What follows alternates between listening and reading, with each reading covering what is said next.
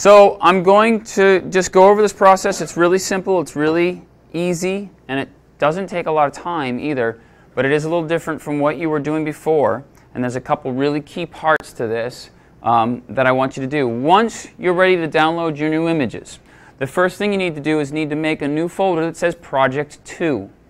The biggest thing you can, or one of the biggest problems you can have, it's not a huge problem, but it can be a big problem, is accidentally putting your new assignment in an old folder, so putting it in Project 1 or something like that. So we want to eliminate that possibility. So I'm just in my pictures folder here in my account, so I'll just do the same thing. You can right-click here. You can right-click here. Actually, I can't because I just clicked on an image. So I'll just go over here to the folder, and I'm going to, come on, new folder. Ah, it's right there in the middle. So I'm going to click on New Folder, and we'll just call this Project 2. Then what you're going to do is you have your camera card, and you've got your card reader. You've plugged those in, and you should see it on the desktop here. It'll say EOS Digital, just like that one.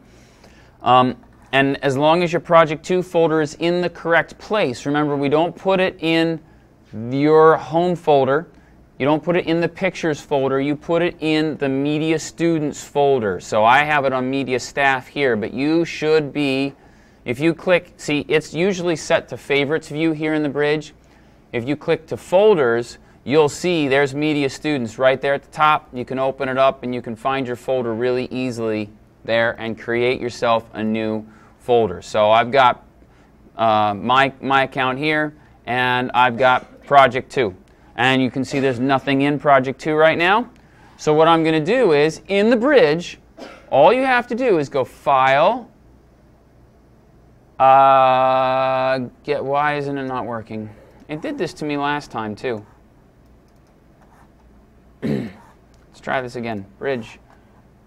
Yeah, see, now it's working. It's like I had to click on the drive, the camera card to get it to do it. But anyway, you go File, Get Photos from Camera. And when you do that, it's going to come up here. It's going to search for media. It's going to search for your photographs. You'll probably see the first one right there. And now what it's going to do is it's going to try and put it in the Pictures folder in your home folder, which of course you don't want to do because you've only got 1 gig. And if you shot any more than, say, 100 photographs, you're going to fill that 1 gig within that first 100 photographs easy. So what you're going to do is, the first thing is you're going to click Choose. And you're going to go and you're going to see Pen Media FS is right here. That's the media server where your Media Students accounts are. You're going to click that, and then you'll see Media Students, and you'll find your folder. In my case, I go to Media Staff. Whoops, wrong there. And then I've got my own little Pictures folder in here, and Project 2 is right there, and I'm going to choose that one. Then what you're going to do is it wants to create subfolders. It wants to create a whole new folder for every day you photographed, because each image has a date and a time attached to it. This is bad, because what it'll do is it'll make it really difficult for you to edit them, to see your assignment as a whole and start saying this one's good, this one's bad, if you've got 15 folders inside there. So we're going to turn that one off. We're going to go to None. And then here, this is the other important part. What I want you to do is, under Rename Files, I want you to rename the files with today's date. And what that's going to do is it's going to tell you the date that you downloaded them. That way, if you shoot again tonight, you come back in tomorrow and you download a second set, they'll have a different set of names. And that way it'll be a little easier for you to find all of your images. And it works out really well. A lot of people will prefer to do the shot date, the date the photograph was actually taken. This is fine with me. I don't have a problem with this. The one thing to be aware of, though, is that these little cameras have these little watch batteries in them, and then eventually those batteries die. And then it can't remember the date anymore.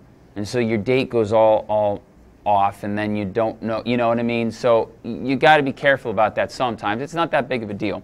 But that's basically it. You either do today's date or the shot date, I don't care, but the important thing is now all of your images are going to end up in one folder so that you can edit them. And it's all the images from all the times that you photographed everything. Does that make sense? So they're all in one place.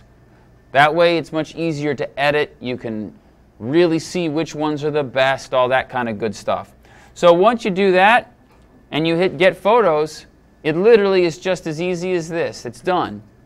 And now it's going to start copying the files right out of the drive, right out of the compact flash card, and there you go. Let me hit stop because these aren't my images. I don't need them.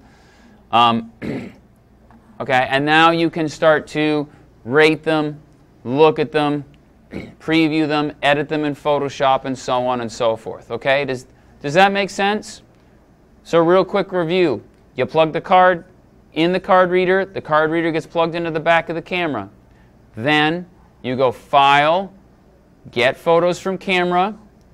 You choose the proper folder because it's going to always default to your home folder, so we don't want that. You choose,